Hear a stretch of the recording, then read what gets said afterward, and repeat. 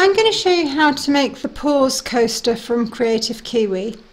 For this I'm going to be using a 5x7 hoop, 2 layers of washaway stabiliser, a selection of threads, one that's got a matching bobbin, my squizzers, some pins with heads, and my fabrics and batting cut to size. You're going to start off by hooping your 2 layers of washaway stabiliser. So place it over the outer hoop and then place your inner hoop over the top. We're then going to pin around the top edge of the hoop, and this will stop the stabiliser from being dragged down between the 2 hoop pieces, and this is important especially when you've got fills in a design or if you're doing freestanding lace. So take your pin, lay it on top of your inner hoop, push it through the stabiliser, bring it back round and back through again like so. And you're going to do that on all 4 sides.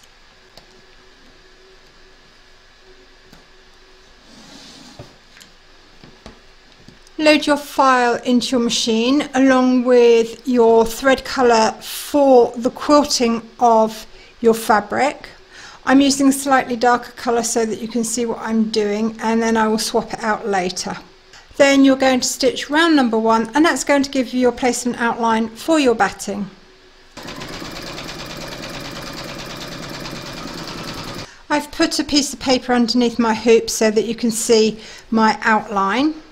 You're now going to place your batting over the top and tape it in place. Pop your hoop back into your machine and stitch round number 2 to secure it.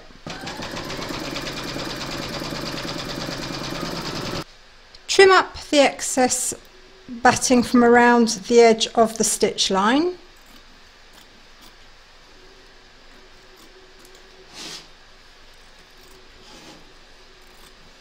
Take your front coaster fabric and place it over the top of the batting and then tape it in place. Making sure that you've got the thread colour for your quilting loaded into your machine. You're then going to stitch round number 3, and that's going to secure your fabric and quilt it at the same time.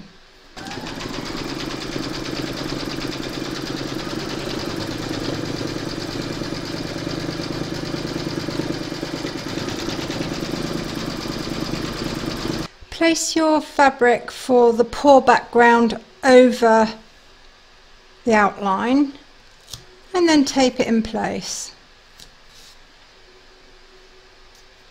Pop your hoop into your machine along with the thread colour that you want for the actual paw print itself. I'm going with a dark brown for this, and then stitch round number 4.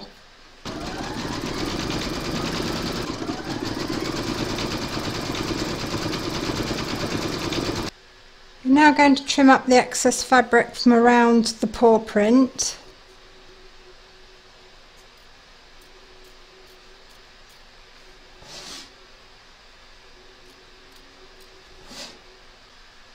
Load your thread colour that you want for the satin stitch around the border of the paw into your machine, and then you're going to stitch round number 5, and that's going to zigzag the raw edge.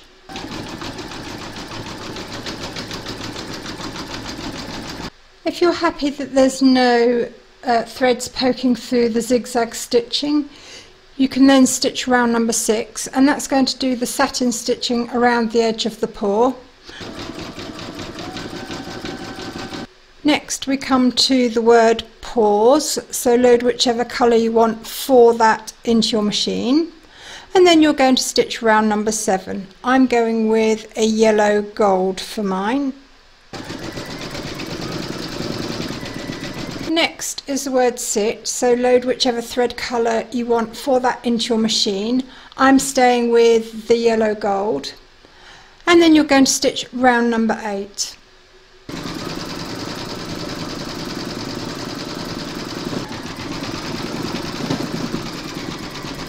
Next we've got the word down, so load whichever colour thread you want for that into your machine and then stitch round number 9.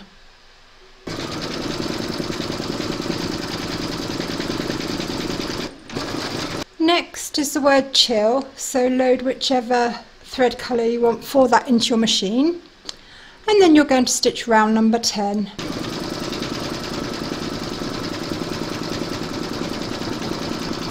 You're now going to add your backing fabric, so turn your hoop over and place your fabric over the back. Then you're going to tape it in place.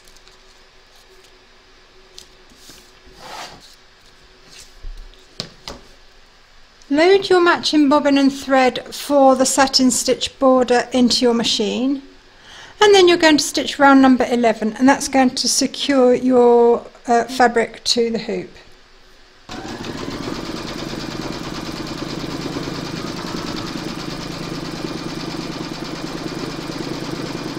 Remove the tape from both back and front of your hoop and then you're going to trim up the excess fabric from both back and front.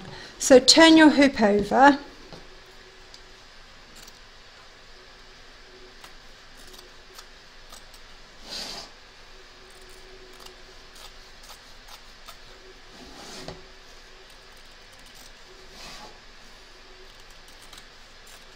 making sure that you've got your matching bobbin and thread loaded into your machine. You're now going to stitch round number 12 and that's going to zigzag around the raw edge.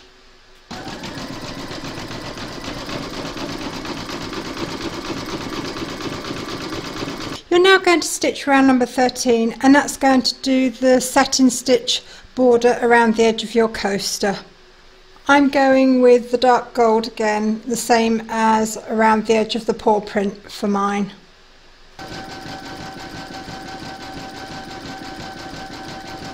Now that all the stitching is complete, we're now going to free this from the hoop. So turn your hoop over and then trim around the edge, taking care not to cut your stitching.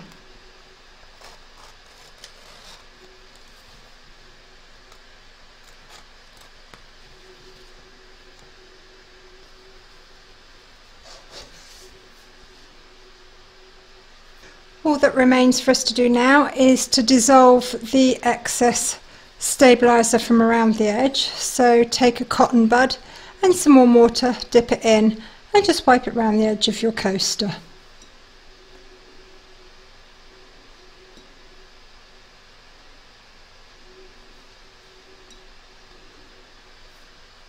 And that's your coaster finished. I hope you enjoyed this stitch along. If you did, please give me a thumbs up. Don't forget to subscribe and click the bell icon to be notified of new videos as soon as they're published. Do pop along to Kreative Kiwi's Facebook group, there's lots of help, ideas and inspiration there for everybody. And thank you very much for joining me. You'll find a link to this design along with lots of other information, including where I get my supplies and some discount codes in the video description below.